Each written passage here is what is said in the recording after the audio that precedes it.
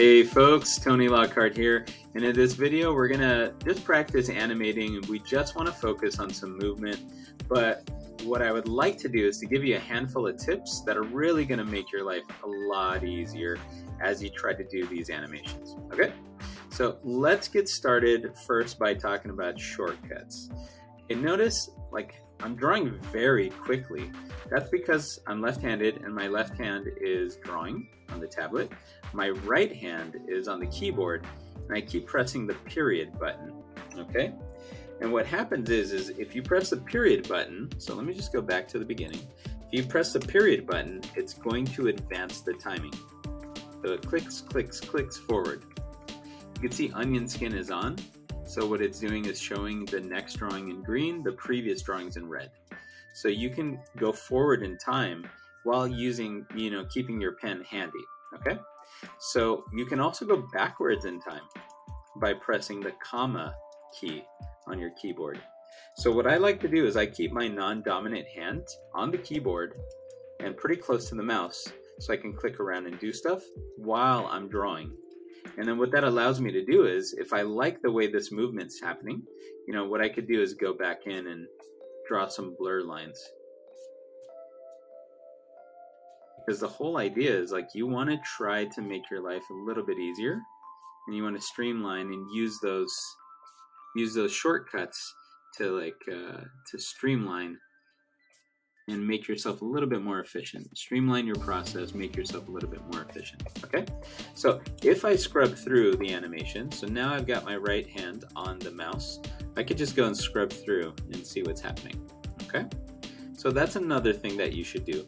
You should be able to click around to advance the timing and to go backwards, but you should also get comfortable grabbing this time slider and moving things around. Sometimes I like to turn off onion skin so I get a better idea of the direction of where my artwork is going. And then of course I like to also just hit the play button. So here's the loop button. So let me just play this thing to see if it looks right. Okay. Now there's some areas where it's pretty quick at the beginning, and then some areas where it slows down. So it's important for you to also practice, putting the right amount of spacing and timing to be able to go and get something to move quickly or slowly. So in future videos, we'll go into more depth and detail, but for now, let's just say you wanna speed all this up. You can go to your keyboard and click on each one of these double drawings and hit the minus key. What that does is it's gonna delete or subtract the drawing that you select on. So notice all of these drawings are getting mushed forward or mushed backwards in time. And what's happening is every time I have a new location or an illustration, I'm only going to show it for one frame. So that's just going to speed everything up. This little guy is going to move a lot faster when I hit the play button. Get comfortable when you do this. Get super comfortable hitting the plus and the minus key. Now, you can also hit the plus key, or you can go and take all of these things and then you could right click and you can extend the exposure.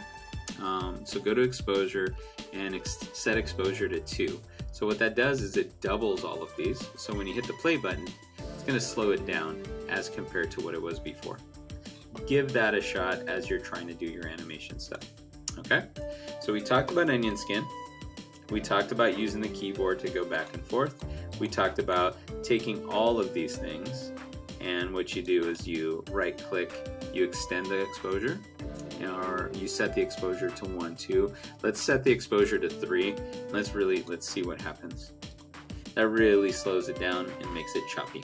Alright guys, I hope that video was helpful. We'll see you in the next one. Thanks.